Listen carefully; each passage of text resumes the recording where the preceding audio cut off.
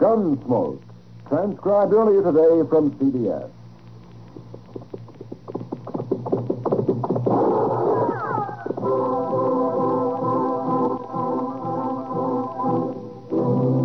Around Dodge City and in the territory on West, there's just one way to handle the killers and the spoilers, and that's with a U.S. Marshal and the smell of Gunsmoke.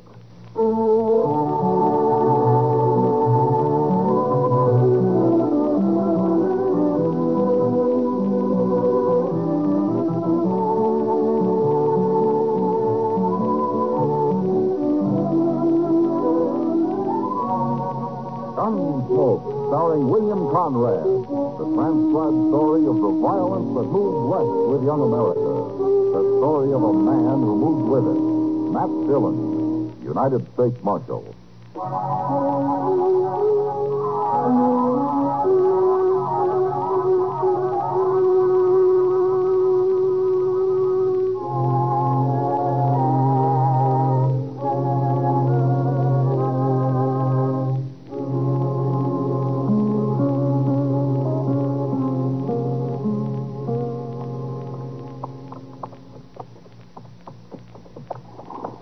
Look up ahead there, Mr. Dillon. Somebody's gone and left his wagon right out on the prairie. No, there's a man down in front of it, Chester. But it sure looks like his team went off and left him. What would he be doing out here with a busted wagon and no team? And I expect he'll be glad to tell us. Come on, get up.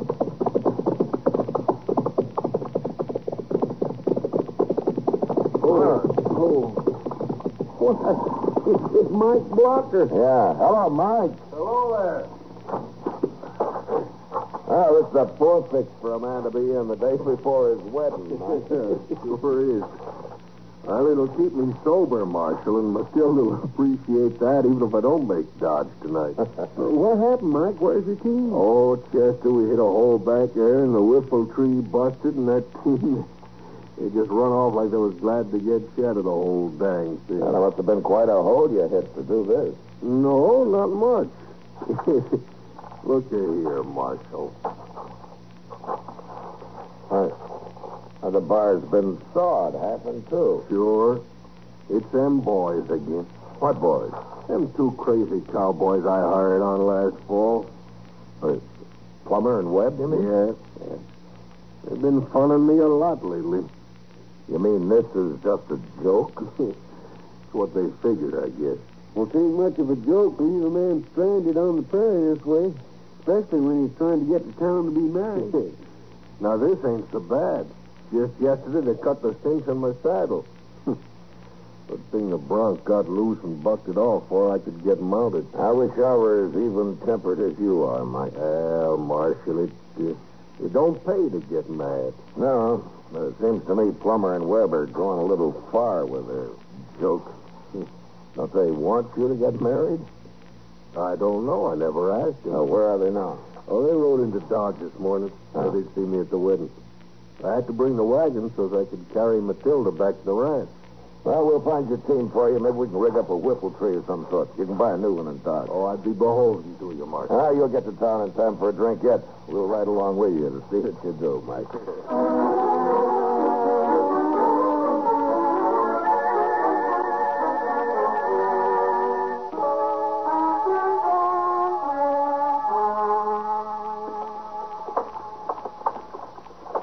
You want a beer, Chester? Oh, no, sir.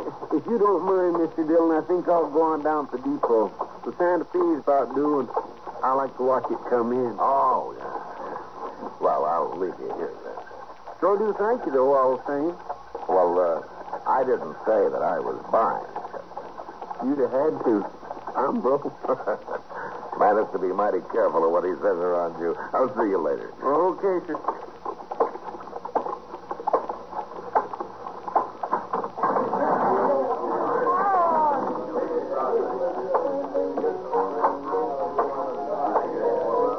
Bring me a beer, Sam, will you? Hello, Matt.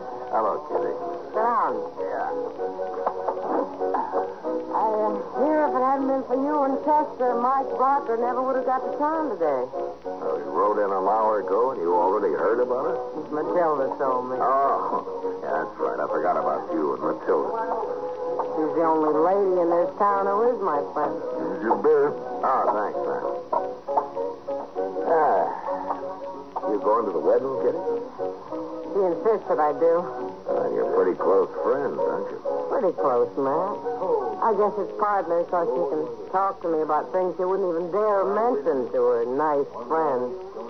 Now, they're no better than you are, Kitty. Maybe not. But there are more of them in the long run. That makes a difference. What do you want to know about Matilda and me? Well, I've been wondering if there's any reason why either of those cowboys who work for Mike Blocker wouldn't want that wedding to come off tomorrow. Plummer and Webb? Yeah, that's right. You must have some reason for wondering about it, Matt. Well, man's friends always treat him a little rough before he gets married, but these boys have carried it pretty far. It's jealousy, Matt. No? Which one? Plummer. He and Matilda used to see each other once in a while. Till she met Mike and fell in love with him. Yeah. Has Plummer threatened her? Or Mike? He's afraid of Mike in spite of his gentle temper. Yeah, he should be. But he told Matilda he'd make as much trouble as he could. What kind of trouble? Anything that'll embarrass her, I guess. Like a chivalry, but real unfriendly. Now, they started their chivalry a little early. They even tried to get Mike crippled up a couple of days ago. Oh, I didn't know about that. Well, nothing came of it, but I sure don't like to see anybody's wedding day spoiled. I think I'll look those two up and have a talk with them.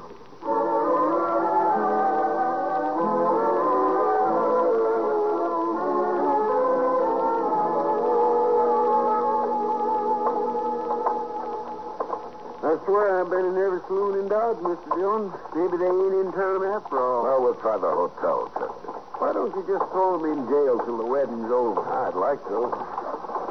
Now, wait a minute. There they are. It's him, all right.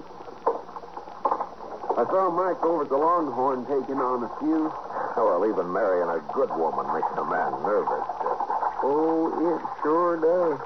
Why, just the thought of it, and I want to go live with the Comanche. Well, you can't let other men do all the marrying. Why not? I don't know, Chester, but it's what they say.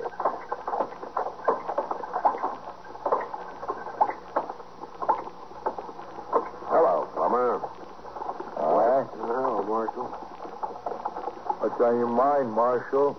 I seen you come all the way across the plaza. Well, I wanted to talk to you about the wedding tomorrow. Oh? You ought to be talking to Mike Blocker. He's the one that's getting married. We ain't, are we, Webb? No, we ain't. Did you think we were? All right, that's enough. You're not dealing with Mike Blocker now. You're dealing with me, and my temper's a whole lot quicker than his. No offense, Marshal. Webb didn't mean nothing. No, I didn't mean nothing. We're just in kind of good spirits. On account of the wedding and all. Well, sure, you know how it is, Marshal. You call it good spirits to try to get a man hurt 2 days before his wedding? How? Cutting the cinch on his saddle? Oh. Mike told you. He did. He didn't seem to mind as much as you do, Marshal. Don't be fooled by that. If Mike ever does get mad, there's going to be trouble. But I'm telling you to leave him alone. Well, we ain't going to do nothing. Maybe a little chivalry after the wedding, that's all. I don't want either one of you anywhere near that wedding. Oh, now, Marshal, we was invited. The invitation's off. You understand me? Oh, but Marshal... Shut up, Webb. He's the law. We won't go near the wedding if he says so. Oh, sir, we won't go nowhere near it. That satisfy you, Marshal?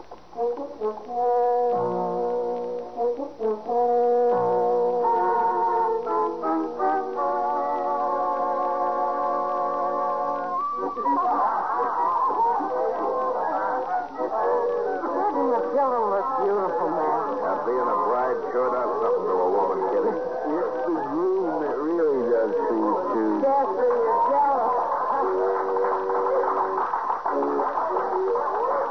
If you'll excuse me now, I promised her I'd rush to her room and help her get packed. You should see all the lovely new clothes she has. She's been saving for years. Yeah, I know. Mike told me. He's real proud. You're going to wait around to see him off, aren't you? Yeah, we'll be here. I couldn't get Chester away from that free liquor anyway. This liquor may be free, but it ain't too stout. I'm on my third glass, and I don't feel a thing. You don't have enough blood in you to move it around, Chester. That's your trouble. Well, I'd have plenty of blood if it wasn't for old quacks like you bleeding me every time I get a cold. I never bled a man in my life, and you know it. Well, maybe you didn't, but I sure have been bled by other doctors. Don't blame me if you're fool enough to let him do it. See, you know, Matt, I've always said if people would just stand up to their doctors once in a while, it'll improve the whole medical profession. Well, you may be right, Doc. Of course I might. I'm going to go see if that jug is empty yet. Yeah, I think Mike's drunk half of it himself. Take a look around outside while you're at it, huh, Chester? For Plummer and Webb? Oh, they haven't showed up yet, but they might be waiting. All right, sir, I'll do it. Oh, it's a nice wedding. Wasn't it, Matt? Yeah, fine. I brought some ammonia along in case Mike got too weak to go through with it. His entrance was a little shaky, but he got his color back about the halfway mark. Matt. What? Oh, what's the matter, Kitty? Matt, it's terrible. That poor girl. Oh, what's happened? It's her clothes, all her new clothes. Matt, we went to her room to get a pack, and everything's been going to shreds. What? It's a mess. And Matilda's up there crying her heart out. Plumber, I Of suppose. course she'd get it. Who else would? Poor girl. You better go back to her, Kitty. And don't tell anybody about it yet. All right, Matt. Hey, well, what are you going to do, man? Find Plummer and Webb and lock them up. Mike's pretty drunk, and I got an idea he won't take this joke as easy as he did the other.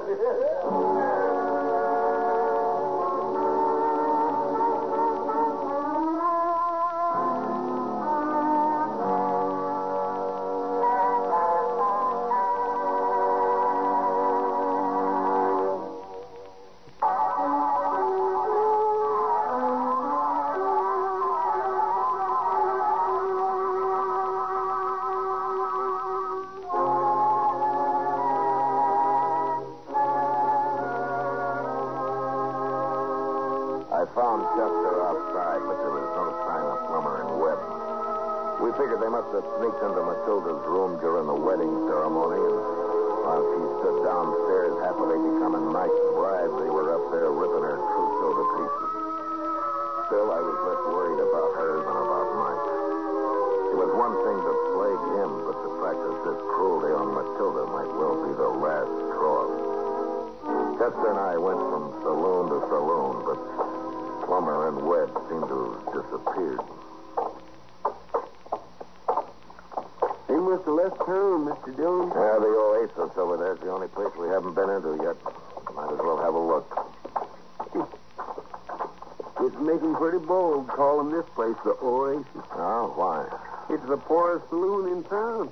A thirsty jackass wouldn't stop here to sniff a rain barrel. Yeah, not if he knew his way around, he wouldn't. Look at there. Even the door's busted off. Yeah, it sure is.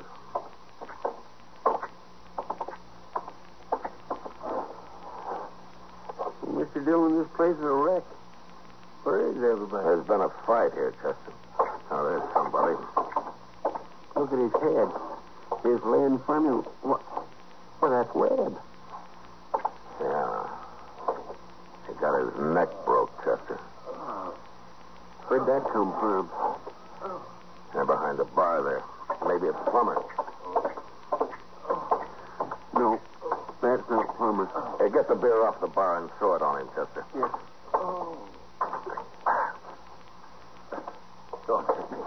Don't hit me. I'm the marshal. Nobody's going to hit you. Now, who are you, mister? Joe, I'm the bartender. Well, what happened here, Joe? Fight. That was crazy. He's still here, Marshal? No, he's gone. Who was he, Joe? The fellow that Plummer and Webb worked for. Mike something. He was awful mad, Marshal. Awful drunk, too. Where'd Plummer go? I don't know. I tried to stop it, but they hit me. Knocked me out. Was anybody else in here? Just them, and then Mike come in. Joe Webb's lying on the other side of the bar. He's dead. Dead? Yeah. Did you see who killed him? He pulled a knife on Mike. He was going to use it, too. Somebody killed him, huh? Was it Mike? I got hit about that, Marshal. I didn't see no more. All right, Joe. You do something about Webb there, huh? Look what they done to my place. It's ruined. Who's going to pay for all this? I don't know, Joe, but I'll try to find out.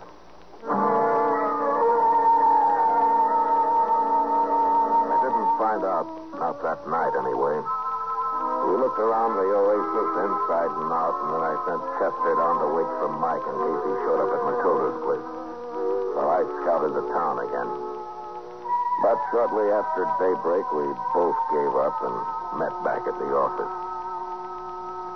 Miss Kitty was down here, Mr. Dillon. She stayed with Matilda all night. Oh, good. How's Matilda taking it? Well, I don't think she cares about her clothes anymore. She's so worried about Mike. You didn't tell her about Webb being killed, did you? Oh, my goodness, no, sir. I wouldn't do that. He'll find out soon enough, poor thing. What's Mike? Yeah, Mike. I've come to turn myself in, Marshal. Where you been, Mike? Asleep? Oh, where's Plummer? Oh, I don't know. I was so drunk and so mad, I don't remember much of anything. I think he knocked me on the head while I was finishing off Webb. I know I ain't seen Plummer since. I just been down to the oasis. Joe ain't seen him neither. Well, nobody has, I know, but where were you? Oh, I was awful drunk, Marshal. I must have got as far as Kelly's stable. Crawled into a stall there. At least that's where I woke up this morning. Well, I'm going to have to lock you up, Mike. Yeah. That's why I come. Marshal, that was a bad thing they done to Matilda. Yeah, it was. But you shouldn't have killed anybody for it. Well, maybe. Lock him up, Chester. Yes, sir.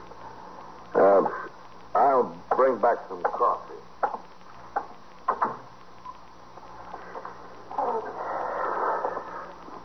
This way, Mike.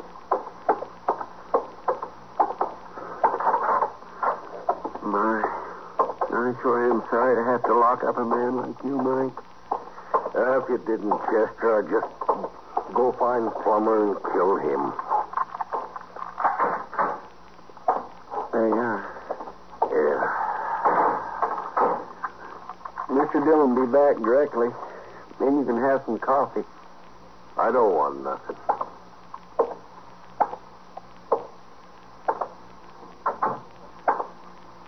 Don't move, Chester. Oh, Plummer. I'll take your gun. Well, we've been looking everywhere for you. Are you glad you found me?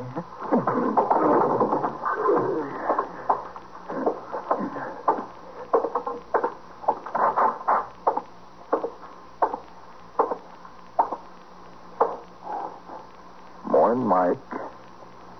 What are you doing here, Plummer? I come for you, Mike. I'm going to take you out back and kill you. It's a good thing you got a gun. I didn't have a gun last night. What'd you hit me with then? Table leg. Yeah. I should have killed you, too. You didn't kill Webb. What? You knocked him out, that's all. What are you talking about? He's dead, ain't he? Sure, he's dead. After I hit you with that table leg, I busted his neck with it. What for? So they'd hang you for it. Well, then what are you doing here now? I've already admitted to killing him. I got to thinking, that's why. Thinking what? Well, when Doc gets a look at Webb, he'll know you couldn't have hit him that hard. Anyway, I figured you'd remember about it all. They'll hang you, Plummer. Not me. I'm going to kill you, and then I'm going to be gone to Texas. You shoot me, they'll hear you. I ain't going to shoot you. Less than I have to. I'm going to cut you, Mike. And you won't look very good when Matilda sees you. Matilda? We was friends once, Mike. Real good friends. You know the kind. You and Matilda? I'll tell you what it was like while I'm cutting your throat. Get out of that cell now.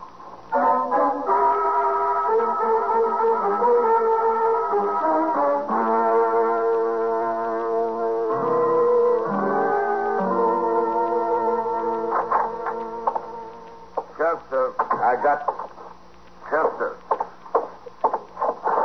You all right? It was Plummer, Miss Dillon. He hit me. I'm okay now. Come on, then. Come on.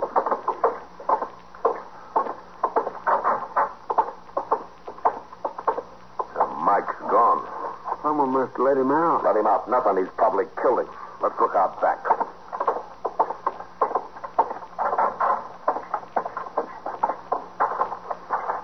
Look, Mr. Dillon. Yeah. It's Plummer. He's been beat to death. He sure has. His gun's missing, but he got that knife into Mike first. He's leaving an easy trail to follow. Come on. He headed for the alley. I wonder you didn't run into him out on the street. If he got that far. All right, stay back, Chester. I'll go around the corner first. Yes, sir.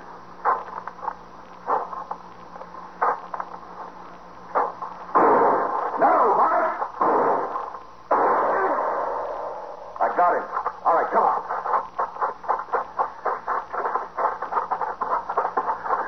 Mike, what did you shoot for? Well, I didn't know it was you, Marshal. Thought maybe Plummer had come through. Now, Plummer's dead. You're not in very good shape yourself. He cut me a little before I got to him. Ain't bad. But I might have killed you. Thank you for not trying, Marshal. Well, we better get you up to Doc. He'll dig that bullet out of your arm. Sure. By the way, Mike, I saw Doc a few minutes ago. He'd been down looking at Webb. What did you hit him with? Oh, Plummer killed him. Told me so. He had a table leg, Marshal. Doc figured something like that.